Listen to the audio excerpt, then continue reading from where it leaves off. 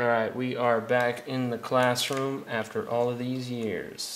We're going to talk about some primers. Some of you guys want to know about some primers. I'm just going to talk about the ones that I've actually used. The other ones you talk to somebody else about, but these are the ones that we actually use at the shop. We actually rarely use an epoxy primer because we're more of a collision shop than a restoration shop. So what we have is a self-etch primer.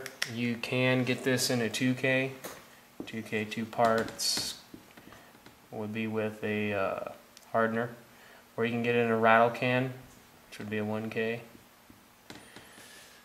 You always want to top coat this with something, so you would top coat it with urethane primer. That's the normal primers that you would use. You can get that in a 1K or a 2K as well. It's kind of hard to write. Oh, weird like this. Okay, so 1K being a rattle can, or sometimes they do sell a can that doesn't have a hardener. 2K, you always want to do 2K, and you always want to spray it out of a spray gun. The rattle can's garbage because, you know, especially for the urethane primer, because you want some kind of buildup, and the rattle can primer does not give you that much buildup. As far as I'm concerned, they're horrible. You might as well just go out and spend the $25–30 for a 2-part urethane primer that actually comes with a hardener. You're going to love it a lot more, especially if you're not that great with body work. Like I was saying before, any kind of imperfections that you have, you need to keep working your filler until you can't really feel nothing, and then you could put your self-etch primer around the bare metal, and then you can put your urethane primer filler on top of that. Now, with the self-etch primer, for example, I'll give you the whole little rundown here. Let's just say that's your body filler that you work down and it's good. Okay, and then let's say you sanded back right here. So let's just say this is paint. This is all your paint right here. Right up to that line, and then you got bare metal right here. This is all bare metal, nice and scratched up from me working this filler down right here. So the etch primer you would put all in the bare metal. You don't want to just come all the way across and go over your body filler, because etch primer is made for metal. It's not made to totally coat over body filler. You're going to get some problems there. So you just want to spray. Of course, you're going to get overspray, you know, on the paint and the body filler, but you just don't want to, you know, just smash it on, just start coating all crazy.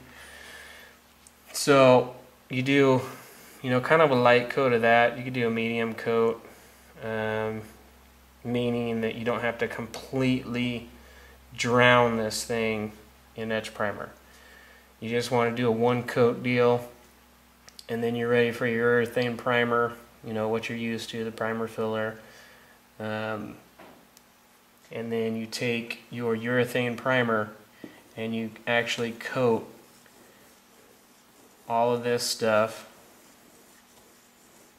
to there with your urethane primer. So your etch is on the bare metal, urethane primer, that's what's going to help you come out with your finished product that you can paint over. And all of your painted surface should be scuffed or sanded with 500 or 600 grit, you know, out to this area, past where your primer is going to be. That way it's, you know, your primer is actually adhering to something. You never want to prime over shiny paint. It's not going to stick, and you're going to have a hell of a time trying to feather it out when you're block sanding. Okay, so then after you've primed it and it's sat, you know, you're doing what? You could do 2–3 coats of the urethane primer, and you kind of want to build it up each time. And when you're priming with urethane primer,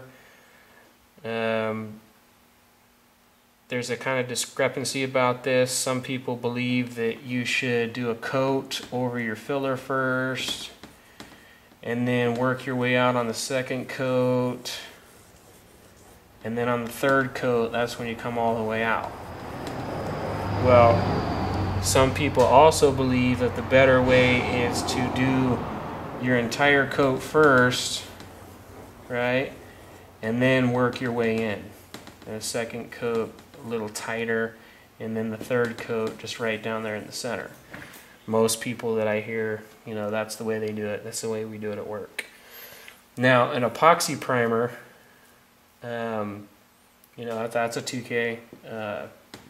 That's the closest thing to an E-coat. The E-coat is the best you can have. This is factory coating. That's the factory black coating that comes on parts like Toyota or Honda. So if there's no body work to be done, all you have to do is scuff this E-coat with, you know, like a red scuff pad, and then you can actually seal it and paint it. So there's no priming necessary because this E-coat is the best you can have. It's even better than epoxy primer. If you're going to restore something, epoxy primer is the best way to go. If you're going down to bare metal, you know, you want something really good to protect against rust and any kind of moisture getting in there. This is your best bet. That's what you want, some epoxy primer. I hope this answered some of your questions. Of course, you know, I can't talk about every single primer out there. This video would probably be 2 hours long, but with what I've showed you right here, you know, this will be enough to what most people are using. You know, the other stuff isn't really used. So you can get all of these, well, except for this one. You can't get this one from a paint supply store, but all these other ones you can get from a paint supply store or online.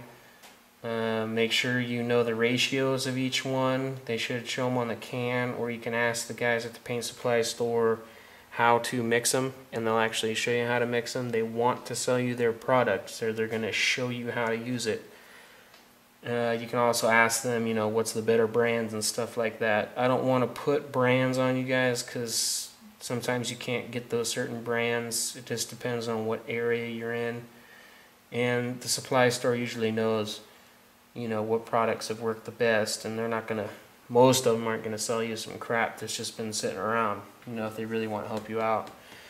If you're going online, you know, you could just put these into little search areas and figure out, you know, which ones you would want.